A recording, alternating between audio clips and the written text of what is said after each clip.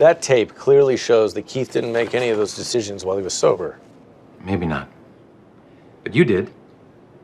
What? The next morning, you came to my client and offered to pay him what you'd owed him if you'd won. Yeah, I don't care what he says about his client's state of mind. He was stone cold sober. Which clearly demonstrates they were perfectly happy with the terms of the contract. Your Honor, those were settlement talks, not subject to disclosure here. Mr. Spector, you're asking me to dismiss this contract without a trial. Let's have it. Yes, I made an offer. And I'm sorry, Counselor, I'm not ruling for dismissal. This goes forward to trial.